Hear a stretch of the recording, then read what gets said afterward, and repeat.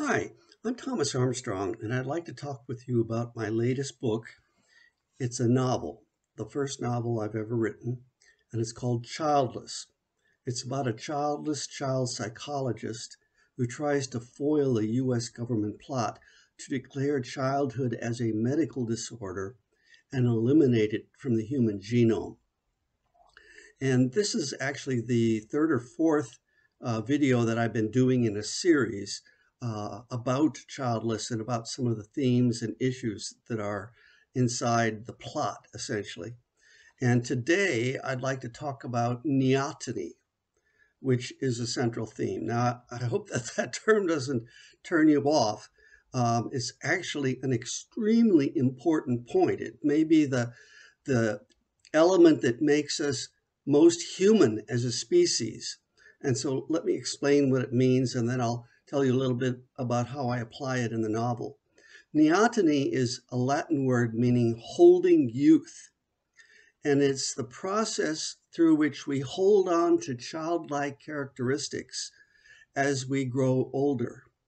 And this happens in evolution. If you look at apes, for example, you'll see a baby chimp who looks very human-like, just like a little infant practically. But then when that chimp grows up, all those features of babiness and childlikeness are gone. And the chin juts out and the forehead recedes and so forth. And so that's really an example of no neoteny or less neoteny than humans. Because in humans, you look at an infant child and then you compare that to them, 40 years later, and they still have many of the same facial characteristics. Sure, the hair may be gray and the jowls may be sagging, etc., but ultimately they've held on to those traits. And I've been talking about physical traits, but there are also psychological traits associated with neoteny. And I'm talking about the traits of childhood that we associate with the most positive aspects of childhood: playfulness, imagination, wonder, creativity. And these are elements that children, in my other work, in some of my books, I've talked about the natural genius of children, that they're born as geniuses. They're born with this innate sense of joy in learning new things.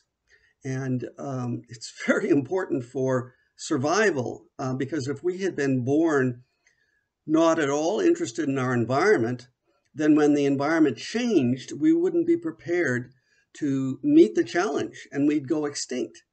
But fortunately, we've had these neotenous characteristics in children to begin with that have succeeded in the genetic race. And the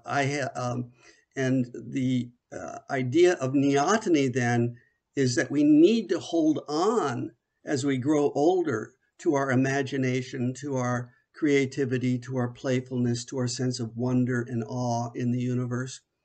And it's interesting because the certified geniuses of culture like Einstein, oftentimes they don't use the word neoteny, but they talk about what they do in comparison with children. Einstein said, "I never grew up." He said that, all children are interested in time and space. I just never grew out of it. And then he got some adult-like skills in mathematics to be able to do something with it. So at any rate, that's a bit what neoteny is. If you think about it in a simple way, it's staying young at heart as you grow older. Now, I'll just mention what the plot is in Childless that relates to this. Now, as I mentioned, Harvey Sumner, the protagonist in this novel, gets kidnapped by the U.S. government, and he learns of this plot. And what they plan to do is the opposite of neoteny. They plan to bring old age back down to the earliest years of life. Well, not actually old age, more like middle adulthood. What they want to do is make it so that a person will be born and then they'll pop into adulthood a few seconds or minutes after birth. I actually call these individuals popcorn adults in the book. It's a satire, you got to remember that, and a dark comedy also. And so they're trying to bring adulthood down into childhood, But there's an opposite, there's another side. There's actually a Nobel Prize winning geneticist who's been diagnosed with schizophrenia, but he's brilliant. And he worked for the government for a while until he realized what they were after, that they were doing this horrible thing of essentially eliminating childhood. So he gets to work, and he actually is working on a strategy to extend childhood. And he's pro Neoteny.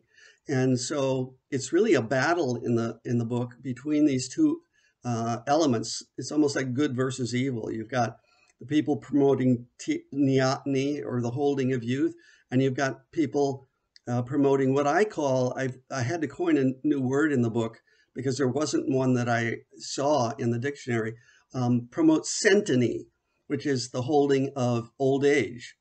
And so there's a battle between these two sides, and there are retroviruses involved in the genetic engineering in both cases. And if you look at one of my other videos, my one just previous to this, I talk a little bit about retroviruses and their function in the novel.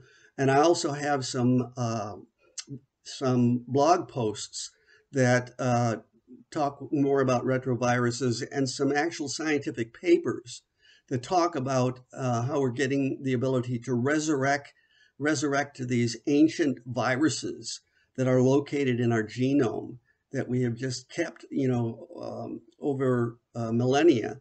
And some people associate autoimmune diseases with some of these human endogenous retroviruses. Anyway, I don't want to get into that right now. I just want to show you, or I want to emphasize that a theme of this book, in fact, at the very first chapter, Harvey Sumner gives a talk to parents, and he introduces them to neoteny.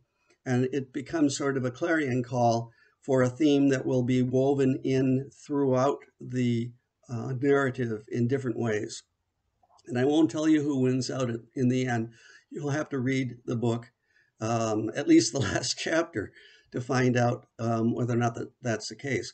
Now, Childless is it's available on Amazon as a Kindle or ebook, so you can read it on your smartphone, or you can read it on your tablet or your Kindle, and also in paperback form.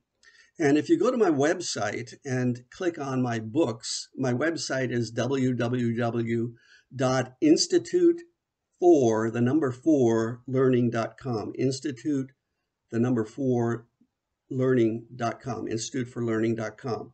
If you go to that site, then and click on books at the top ribbon that runs horizontally across the website, you'll go to a list of my books, which I'm currently in the act of fleshing out, getting more of my books onto that site.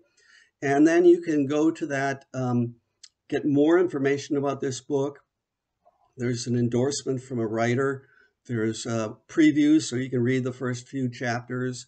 And there are also buttons so that you can buy the book from Amazon, Barnes & Noble, Indie Books, or Indie Bound rather, Powell's Books, and so forth. So at any rate, that's a little bit about Childless, and I'm really excited about it. It took me 20 years to write it, and it's great to have it done. And now I'm consumed with telling other people about it. So I hope that you read it. If you do read it and you like it, that you'll give it a review or at least a rating on Amazon, because that really helps sell books, and that you'll just tell other people about the book. So thanks very much for listening to me, and I'll probably have 2 or 3 more videos on Childless to come. Thanks again. Bye-bye.